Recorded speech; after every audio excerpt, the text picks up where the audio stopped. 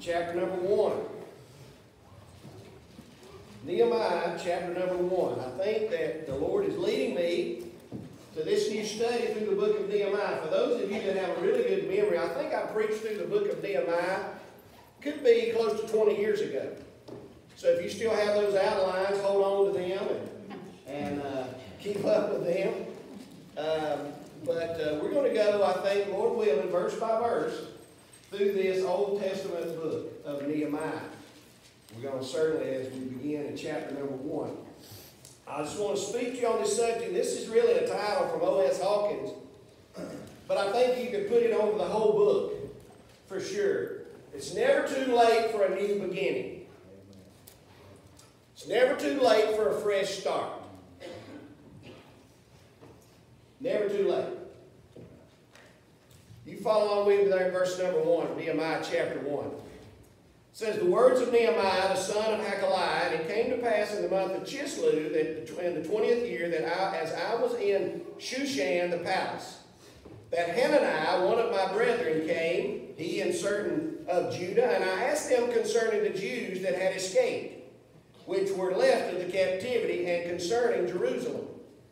And they said unto me, the remnant that are left of the captivity there in the province are in great affliction and reproach. The wall of Jerusalem also is broken down, and the gates thereof are burned with fire. And it came to pass, when I heard these words, that I sat down and wept and mourned certain days and fasted and prayed before the God of heaven. And I said, I beseech thee, O Lord God of heaven, the great and terrible, and that word terrible means awesome God, that keepeth covenant and mercy for them that love him and observe his commandments. Let thine ear be now attentive and thine eyes open, that thou mayest hear the prayer of thy servant, which I pray before thee now, day and night, for the children of Israel, thy servants, and confess the sins of the children of Israel, which we have sinned against thee. Both I and my father's house have sinned. We have dealt very corruptly against thee, and have not kept the commandments, nor the statutes, nor the judgments, which thou commandest thy servant Moses. Remember, I beseech thee, the word that thou commandest thy servant Moses, saying, if you transgress, I'll scatter you abroad among the nations. But if you turn unto me and keep my commandments and do them, that though there were of you cast out unto the uttermost part of the heaven, yet I will gather them from thence, and will bring them unto the place that I have chosen to set my name there. Now these are thy servants and thy people, whom thou hast redeemed by thy great power and by thy strong hand. O Lord, I beseech thee, let now thine ear be attentive to the prayer of thy servant, and to the prayer of thy servants who desire to fear thy name, and prosper, I pray thee, thy servant this day, and grant him mercy in the sight of this man, for I was the king's cupbearer. You can be seated.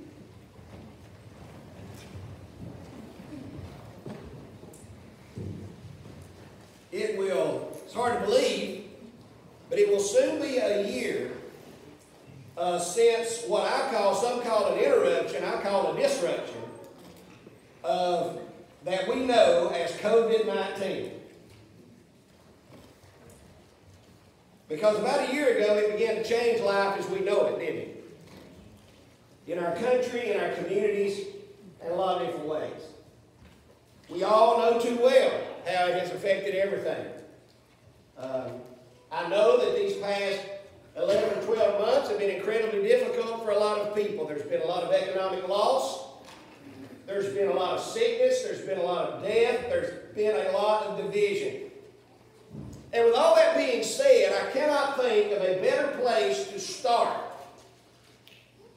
I think finishing up the book of Revelation and beginning here in the book of Nehemiah, which is all about rising out of difficulty, overcoming obstacles, and continuing to fulfill what God has called us to do.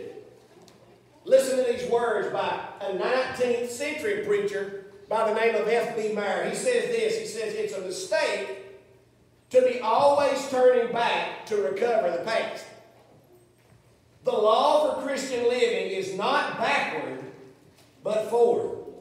Not for experiences that lie behind, but for doing the will of God, which is always ahead and beckoning us to follow.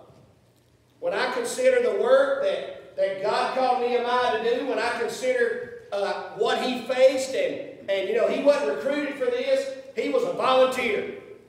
I think God's still looking for volunteers in his army. Do you believe that? Nehemiah was a volunteer. He said, I'll be willing to go. And when I think about how God used him, in spite of all kinds of challenges, persecution on the outside, persecution on the inside, when I think about that, it gives me kind of a surge of spiritual energy. Because I think all of us would agree with this fact. A lot of us need our batteries recharged. Wouldn't you agree? I remember I used to be a lot more familiar with battery cables than I am now. When Dawn and myself first got married, everything we drove was an adventure. Whether you always carried certain things with you. You carried fix-a-flat, you carried battery cables. You had to be ready for whatever came your way. And the most disappointing thing is being there and the car not being able to start. So at least you got to have battery cables with you. At least you can find some willing participant to help you maybe start your car. And I'd say a lot of us need our batteries restarted, recharged, spiritual energy. And I think that we get that and find that a lot from the book of Nehemiah. Now let me just kind of, before we get into the text, let me just kind of set the stage, because you gotta understand the Bible in its context. A little bit about the history. Well, some folks say, I don't care anything about history. Well, you got one. Everybody's got a history, right? So for those that say, I don't really care about history, well, everybody's got a history. And you got to know sometimes to understand the Bible, the historical setting of what we're talking about. As it happened so many times in the nation of Israel with their leaders, a lot of times it started out good, and then they had an unfortunate ending. For example, Solomon started out well, but under his leadership, and because he did a lot of things that God told him not to do, even though he was one of the wisest men, he got away from God, and the kingdom that he was leading, it divided. You had a northern kingdom and a southern kingdom. The southern kingdom was known as Judah. The northern kingdom was known as Israel. Lots of the northern kingdom was absorbed in a lot of the Assyrian countries, but certainly the southern kingdom was much of which returned to the city of Jerusalem that we read about in the books of Ezra and Nehemiah. Many returned to their homeland somewhere around 538 BC under the leadership of a man by the name of Zerubbabel. And they completed rebuilding the temple in 515 BC. And then a second group came, led by Ezra, in the time of 458 BC. And then when they got there, they found everything in disarray. And the reason they found everything in disarray, there was a lot of spiritual immorality, moral degradation. That's the reason Ezra and Nehemiah spent a lot of time renewing everything spiritually. In fact, in the book of Nehemiah, the first part is about rebuilding the walls. And then the last part is about, in essence, rebuilding the people. But I believe there's even a personal application for you and me when we talk about the walls of Jerusalem. I want you to listen to this Old Testament scripture, Isaiah chapter 49, verse 15 and 16. Can a woman forget her nursing child, that she should not have compassion on the son of her womb? Even they may forget, but I will not forget thee. This is what the Lord says. Behold, I have graven, and that word graven means I have inscribed thee on the palm of my hands. Thy walls are continually before me. Now, Chuck Swindoll in his book, Hand Me Another Brick, makes a personal application about the rebuilding the walls to our own lives. He said what the walls were to Jerusalem, our lives are before God. He went on to say that some of us are living within the walls of our life surrounded by ruin. And it all began very slowly. Maybe it was a piece of mortar that fell out or a block that cracked. And then the crack began to become a hole, and then there was sod maybe that began to grow in the wall. It all happened through neglect. And isn't that the way that it happens in our spiritual lives? on any given day is I'm just going to completely walk away from my family. I'm going to sin against God. I'm going to do what lots of times we see happen. But what happens is just through a process, oftentimes of spiritual neglect. He went on to say, such things as selfishness, lack of discipline, procrastination, immorality, no time for God, compromise, and rebellion have came and sowed their ugly seeds. And I think it's fair to say that in this day, many of us, without meaning to, have become spiritually lethargic in a lot of ways. And we've let the walls of our life kind of become in disarray. Because that's what happens sometimes. Through neglect has crept in and we've offered more excuses than answers. And I'm just here to remind you that one of the main things of this book is that it is never too late for a fresh start. I can't remember who said it, but this is a quote that I read a long time ago. The victorious Christian life is a series of new beginnings. You fall down, you get back up. The proverb says a righteous man will fall down 7 times and he'll get right back up. So being victorious, it's not about never falling. It's not about never going through struggle, but it's about getting back up. And it's a series of new beginnings. Hey, listen to what the Word said. I believe as we outline this text and we get rolling through this book that challenges me as a leader, not to challenge you as a Christian. That we not only see the gospel in here, but we get instruction for how to overcome obstacles and how to live by faith and how to make prayer a priority in our life that oftentimes is not in our lives. I want you to notice 4 things this morning that I want to call your attention here in the first chapter that I think just kind of sets the whole tone of the book. What are some of the first things you got to do to have a fresh start? What are some of the first steps you got to take? Well, I believe first of all, you got to not be afraid to ask the hard questions. You got to not be afraid to ask the hard questions. Have you ever asked somebody a question and you're really not interested in what they have to say? You know, sometimes we get in the habit of saying, well, how you doing? And when we ask that question, a lot of times you're not really interested. Because then when somebody begins to really tell you how they're doing, you really got more information than you wanted to know, didn't you? So it's not being afraid to ask the hard question and being willing to do something when you get the answer. I want you to notice what Nehemiah says here, verse 2 and 3. He talks about one of his brethren that came, he and certain men of Judah, and he asked them concerning the Jews that had escaped. Now, mind you, Nehemiah was hundreds of miles. Depending on who you read, some say 700, some say 1,000, but he was hundreds of miles from Jerusalem. He was in Persia, so to speak, Assyria. But he asked them about those that had escaped, those that had returned after the Babylonian captivity to the city of their God, concerning Jerusalem. And this is the answer that he got. The remnant that are left of the captivity there in the province are in great affliction and reproach. Great affliction and reproach. That word affliction means distress. They were in great distress, great reproach.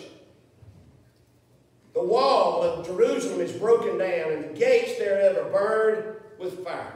No security, no safety, no protection from the enemy. It's a bad situation. And that's what happens when the walls of our life begin to crumble a little bit. You cannot be afraid to ask the hard questions. Nehemiah cared enough to ask. And I want to know he was really concerned. You know how I know that he was concerned? Because after he got the answer, the Bible says he sat down. Have you ever had anybody tell you something and they say, you need to sit down? That's bad. You know that's bad from the get-go, right?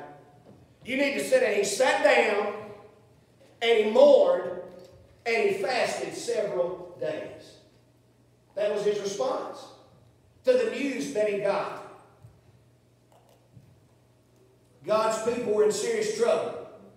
They were disgraced before the Gentiles, and the walls and the gates were broken down and burned. Now, he could have had this attitude, well, you know, maybe somebody will come along and help them. Maybe somebody will do their part. I'm here. You know, he had a pretty good position, pretty cushy job. I'm not really interested. He could have said that. Leave that to someone else. He could have told Hananiah, he said, listen, the next time you go, let me send you some money and you take to help those people. But that's not the response. And this is what we need to hear this morning. I want you to listen to this statement. Oftentimes, burden precedes blessing. Burden precedes blessing. You know the reason Nehemiah was so concerned? You know the reason he was willing to go? Because he was burdened about the condition not only of the city, but the people of the city.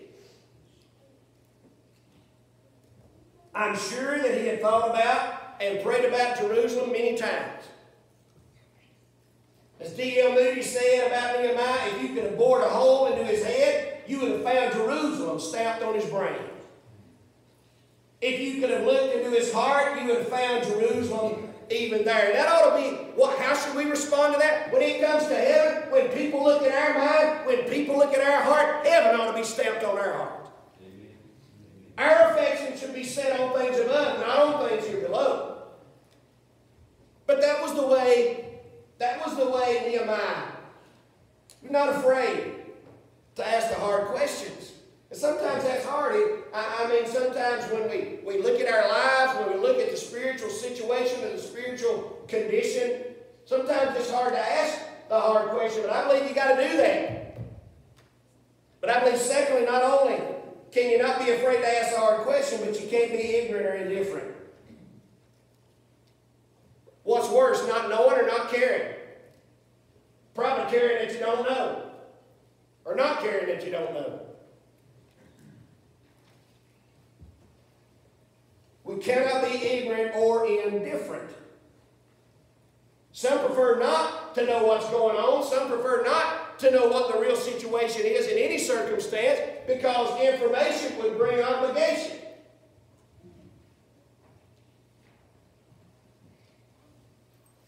Things might have been bad, but they didn't have to stay that way. And Nehemiah was going to do his part. What would happen in any church if we all did our part? What would happen in any fellowship of believers if every member, every child of God did their part? Nehemiah was more than willing and more than able to do his. Now, he was concerned about the people, but I tell you, I believe when you read his prayer, his greater concern was for the glory of God. He was concerned because the city of Jerusalem was the city of God. And if it was in reproach, then it was not bringing glory to God. So in essence, when you read Nehemiah's prayer, and Nehemiah's a book about prayer too, there are 12 instances of Nehemiah praying throughout the book. Some of them are long prayers, long recorded prayers. Most of them are very short. But he was a man driven and dominated with a praying heart. When I read that, I wrote this statement down and I kind of convicted my heart, and for most of us, I believe it's true. It's probably been a long time since we sat out and wept about anything that didn't directly concern us. Did you hear what I said? It's probably been a long time since any of us have sat down and mourned and fasted and wept if it did not directly concern us, unless it was something about one of our loved ones or our family members or our circumstance or our job. And that's one reason we can tell that if self-centeredness dominates our life is because we're not bothered about the welfare of others. Nehemiah could have easily turned a deaf ear, turned his head, but he didn't. He was not indifferent. He asked a hard question. But I want you to know he took personal responsibility. He took personal responsibility. This prayer that Nehemiah prayed, he was claiming the promises of God. He was not reminding God, because God never forgets anything, but he was certainly basing on the promise of God that if God's people were obedient, they did what they were supposed to do. It was a covenant promise that God would bless them and provide for them. So they were back in the city of God. They were back where they were supposed to be. And he was basically praying the scriptures over this situation. God, you provide. You give us what we need to get there and get the job done. Give me favor with the king so I might be able to go. And you work everything out. You say, what do you mean by taking personal responsibility? I want you to look again at this prayer that Nehemiah prayed. It says, it came to pass when I heard these words, he sat down and wept and mourned certain days and fasted and prayed before the God of heaven. He said, I beseech thee, O Lord God of heaven, the great and terrible God that keepeth covenant and mercy for them that love him and observe his commandments. Let thine ear now be attentive and thine eyes open, that thou mayest hear the prayer of thy servant, which I pray for before thee now, day and night, for the children of Israel thy servants, and confess the sins of the children of Israel. Listen to what he says, which we have sinned against thee. My father's house have sinned. Both I and my father's house have sinned. We have dealt very corruptly against thee. I want you to know Nehemiah was hundreds of miles away, but he's so associated with what was going on in the city of Jerusalem, he realized that he was as much at fault as the people that were there.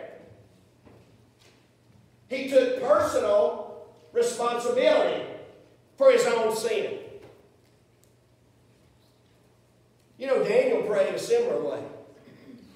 Ezra prayed a similar way when they included themselves in the sin of the nation.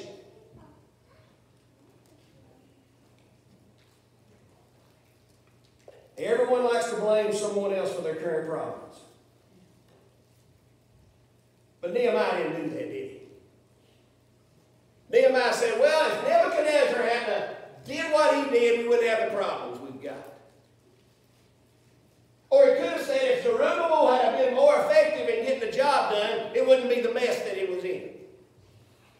But that's not what he said. He took personal responsibility and identified with the situation.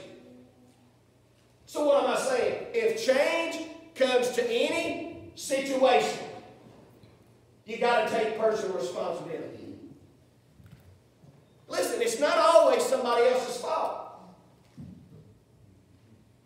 I realize it can be. But we live in a world where everybody's got to blame somebody else. Republicans blame the Democrats. Democrats blame the Republicans. Husband blames wife. Wife blames husband. Children blame parents. We've always got somebody to blame. Instead of us just saying, Lord, I am the one standing in need of prayer. You got to take personal responsibility. That's what Nehemiah did. He said, we have sinned. I and my father's house have sinned. We have dealt very corruptly. We're often harder on everybody else than we are our own selves. Are we not? Come on now. We're harder on everybody else than we are. We've got two different standards. There's everybody else and then there's us. In fact, to quote the wise man George W. Bush, he says, too often we judge other groups by their worst examples while judging ourselves by our best intentions. Think about that. That sums it up, doesn't it? We really, really struggle with personal responsibility. It's always someone else's fault. Well, hey, we've all been hurt by other people. We've all been affected by things others have done. But oftentimes, to get a fresh start, to get a new start, to begin to rebuild the walls of my life spiritually, I've got to take personal responsibility. Listen, it's never too late for a new beginning. It's never too late for a fresh start. We've got to be willing to ask the hard question. We've got to certainly not be indifferent. We've got to take personal responsibility. And the last thing that you need to see here, you've got to commit to do whatever that it takes.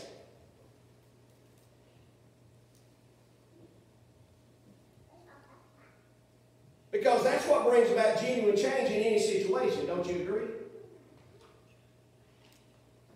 Look at the last last verse that we read in that chapter, in verse 11, it says there in Nehemiah's words, O Lord, I beseech thee, let now thine ear be attentive to the prayer of thy servant and to the prayer of thy servants, who desire to fear thy name. And prosper, I pray thee, thy servant this day, and grant him mercy in the sight of this man. Now, what was he praying about? He needed the freedom to be able to go to Jerusalem, to leave the palace, to leave his position. The king had to give him the freedom to do that.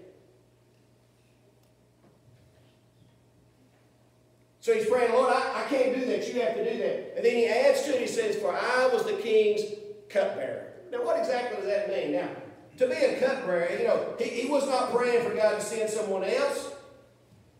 Lord, here I am, send somebody else. That's not what he was praying. He was willing to go, but he knew that he would have to request a leave of absence from the king, and this was going to be a major test of faith.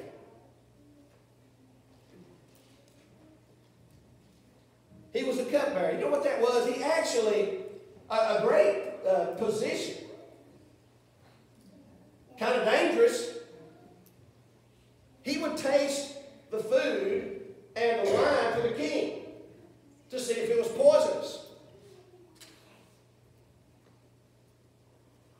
I don't know what the turnover was in that position, but you would think, with all the treachery and all the stuff that went on, but you'd have to have somebody you trust, wouldn't you?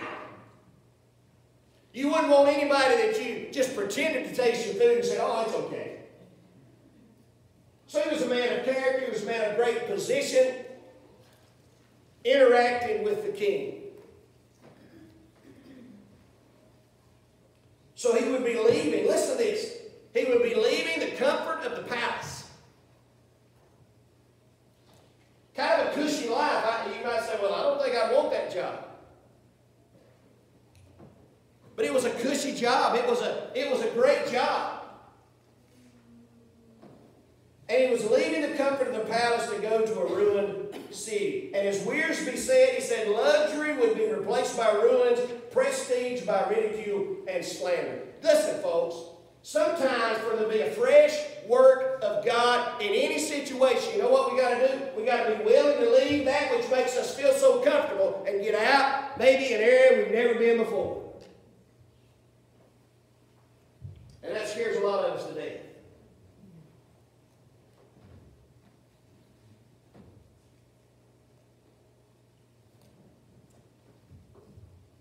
Commit to do whatever it takes. You know what's interesting about this is there was a 4-month time period. 4 months between the end of chapter 1 and chapter 2. 4 months. So as he prayed and asked God to work and to move, he certainly waited. He waited 4 months to bring this before the king. To bring this before the king. So the ultimate question is this morning, is there some wall rebuilding that you need to do in your life? The walls are broken down.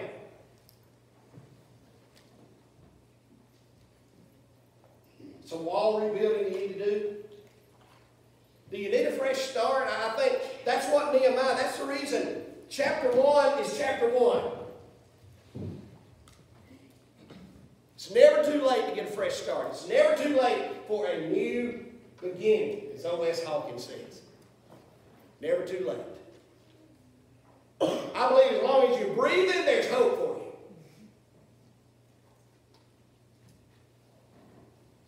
God's got a plan for you. God wants to use you. And me too. Well, today you can get that fresh start. It may be a simple thing. Maybe your spiritual life's in disarray because you let some habits fall by the wayside. But most of the time when we talk about rebuilding walls in our life and getting a new start, most of the time we know exactly what it is, don't we? Because that's how the Holy Spirit works in our lives. Maybe this morning you need the Lord Jesus as your Savior. That's a new start. The Bible says you become a new creation, a new creature. Old things are passed away. Behold, all things become new. And that's the gospel, that Jesus Christ died for you and rose again so that you could have eternal life. But you have to believe. It's all been done. Christ has done the work. You have to believe and repent and trust Him, and He will change your heart. Without a doubt. Without a doubt. Let's pray together. Father, I want to thank you